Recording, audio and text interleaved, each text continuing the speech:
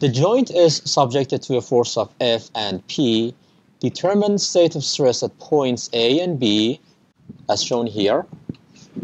The member has a rectangular cross-sectional area of width of 50 mm and a thickness of 20 mm. The other parameters are A is 30 cm, B is 8 cm, the magnitude of P is 300 Newton, and F is 120 Newton.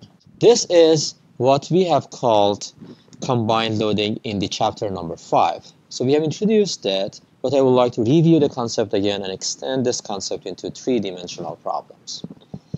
The first step would be determining the internal forces at the cut section. So we need to cut the section passing through the point of interest and move all the forces to that cut section and determine how much are the forces at that section. To do that, I'm going to cut the section as shown here. In general, in two-dimensional plane, we have three forces: axial force, shear force, and bending moment, as shown here. To determine the forces at the cut section easier, I would usually use a table as shown here. So at the cut section, there will be three forces: Fy, Vx, and M in this case. And I will move all forces one by one to that cut section. Let's move force P. There should be two moves. One move would be in the horizontal direction. Another move would be in the vertical direction. When I move force P in the horizontal direction, is there any moment caused by that? Yes, there will be a moment. How much is the magnitude of that moment? The moment would be force times the arm, the distance of this force from this axis, which is B. Okay? So the moment is P times B. And is it clockwise or counterclockwise? We can use the right-hand rule. Put the fingers in the direction of the force. Bend your fingers toward the direction that the force moves, toward the cut section. The thumb shows the direction of the moment. This is how we use the right-hand rule. Okay? If I do that, my fingers are bending counterclockwise and the thumb goes out of the plane. So this is how we can determine the direction of the moment. The second move would be moving P all the way up to the cut section. Is there any moment caused by that? There's not any moment. Once this force arrives to that cut section, what kind of force is that? Is it shear force or it's axial force? Axial force. Okay? So now I will write down the effect of that P for each of these three components. F in the y direction, the axial force is P. There is not any shear force, and the moment is negative P times B. I assumed here that the counterclockwise is negative. Now let's do the same for force F. For force F, again, there would be two moves. Moving that along its axis, and then all the way up to the cut section. The first move doesn't cause any moment, does it? Because it's moving along its axis. The second move, however, causes a moment. And that moment would be equal to F times perpendicular distance of this force to the cut section, which is A. And is that clockwise or counterclockwise? Use the right-hand rule. The fingers are bending clockwise. So here that would be positive. Once this force arrives to the cut section, what kind of force is that? Is it shear or axial? Shear. So there is not any axial force component because of F. The shear force would be equal to that F, and moment would be F times A. Now I can write down the total forces. The total axial force is P plus 0. So that would be P. P is, in this case, is 300 Newton. Total shear force is F, which is 120 Newton. And the total bending moment is negative PB plus FA.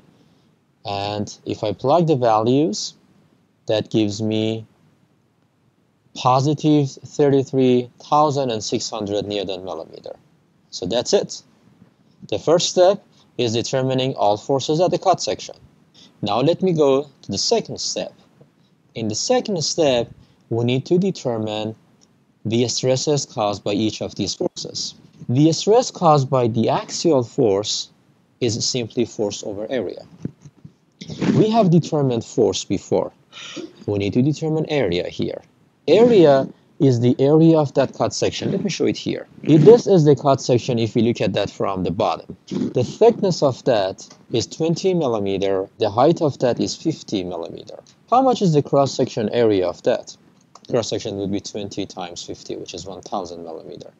Okay, so we need to determine section properties before determining stresses. The stress caused by that axial force is F over A.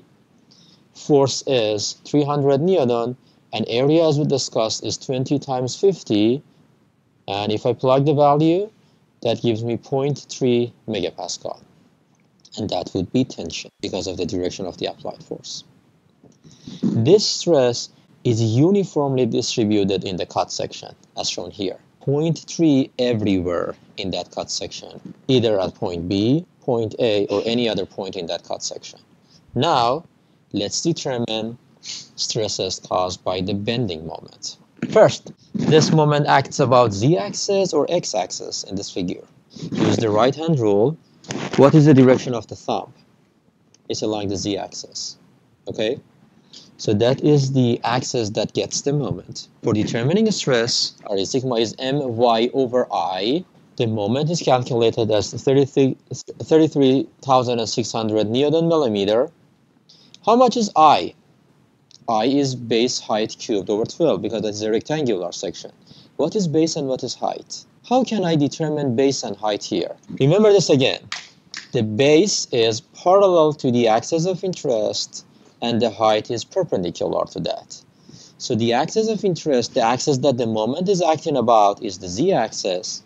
So the base would be 20 millimeter and the height would be 50 millimeter. So if I plug the values over here, that gives me I equal to 33,300 millimeter to the fourth. Now the last part, what is y here? Y depends on the point at which you want to determine stress. At A it's 0 because distance of point A from the axis of interest is 0. And how much would be y for B? For B would be 10. So for the sigma A, stress is simply 0. And for sigma B, everything is the same. Moment and I are the same. The only parameter that changes over here is y, which would be 10. And if I plug the values, that gives me negative 10.1 megapascal. By the way, how did I know that this is negative? Look at the direction of the moment. The moment is positive, which means that it is clockwise.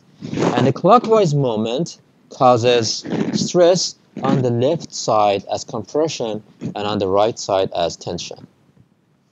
And we know that stresses along the axis of interest is 0. Let me determine the stresses caused by the shear force. I will consider the same cut section. If I look at that from the bottom, I would see this rectangular section. The shear force is in the horizontal direction, which is along the x-axis. Tau is VQ over IT. We have determined I before. We have determined V. We need to determine Q and T. Okay? Let's do that for point A first. How can I calculate Q for that point? What is the axis of interest here? The axis of interest here again is Z. It is not X. We need to cut this section parallel to that axis passing through point A, like this, and calculate Q for this hashed section. Q is area of that hashed section times distance of its centroid to the centroid of the entire section. How much is the area of that hashed section? It's 50 times 10. And how much is distance of its centroid to the centroid of the entire section? It's 5. So Q would be 50 times 10 times 5, and that gives me 2500 millimeter cubed. What would be the thickness for calculating the shear stress for that problem? The thickness is the thickness of that cut section. So look at this. We cut the section like that vertically. So the thickness would be 50 millimeter. We are ready to plug the values into that stress equation. So shear stress at that point is V multiplied by Q divided by I T. And that gives us 0.18 megapascal. This is the magnitude of shear stress developed at that cut section. Now, you tell me how much is the magnitude of shear stress developed at point B. For that point, how much is I? I is the same. How much is T? T is the same. How much is V? Same. How much is Q? Q is 0 in this case. Why? Because if I cut that vertically passing through point B, that gives me 0 area, and that gives me 0 Q. So, tau at B is 0. Alright? By the way, the shear stress is maximum at the centroid and 0 on the left and on the right of that. This is what we have learned before. Let's draw the stress element at point A and B. First, let me take out this cube at A. If I take it out, I would see this shape. The normal stress was acting on the green surface. Look at this. These normal stresses, both of them, the normal stress caused by the axial force and the normal stress caused by the bending, they are all acting on the cut section, which is shown here by the green surface. So, we add them together. The normal stress caused by the axial force is positive 0.3. The normal stress caused by the bending stress at A is 0. So if I add them together, that would be 0.3. And how much is the shear stress at that point? Shear stress is 0.18 megapascal. That is three-dimensional stress element for that point. If I look at that from that purple side, we would see this two-dimensional stress element. 0.3 megapascal in the vertical direction and 0.18 megapascal as shear. What would be the stress element for point B? At that point, there are two normal stresses. The normal stress caused by the axial force is positive. The normal stress caused by the bending moment is negative. So here I need to subtract them from each other. In this case, that would be 9.8 with the negative sign, and the shear stress is 0. And if I look at that from two-dimensional viewpoint, that would be the stress element. Okay? All right. This was an easy problem because we were working with two-dimensional case. The reason that this part is a bit complicated is that we need to deal with three-dimensional cases. But before talking about three-dimensional cases, let me review the concepts that we talked about here, then we will extend that concept into more complicated cases. All right? Solving combined loading problems has three main steps. In the first step, as we discussed, we need to move all forces to the centroid of the cut section. Note that I underlined that centroid because we need to move that to the centroid. It does not depend on where is the point of interest. There are three rules. First, moving moment is not causing any extra moment, but if we have a force, moving a force may cause a moment. Assume that we have this figure. If we move the force along its axis, there is not any extra moment, but if we move that perpendicular to its axis, there will be extra moment, which is the magnitude of that is force times distance. In this case is A, as shown in this figure. Direction of that is calculated using the right-hand rule. I would like to highlight that we have to move all forces to the centroid of the cut section. In the second step, we determine section properties. Section properties that we are interested in includes area or A, moment of inertia or I, moment of area or Q, or polar moment of inertia or J. There are tricks about how to calculate them. I will talk about that later in the next page. And in the third step, we determine the stresses caused by each of these forces one by one. Basically, there are three sorts of forces. Axial force, as shown in this figure, causes normal stress. Equation that is used for determining that stress is F over A. The second type of force is shear force. Shear force causes shear stress, and the magnitude of that is calculated from this equation, VQ over IT. The third type of force is bending moment. This bending moment causes normal stress, which is calculated from this equation, MC over I.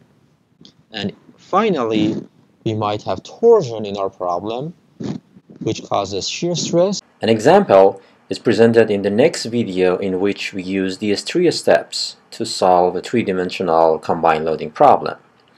But before watching that video, I would recommend you to try to solve the first step of that problem, which is moving all forces to the centroid and determining how much are the forces at the cut section.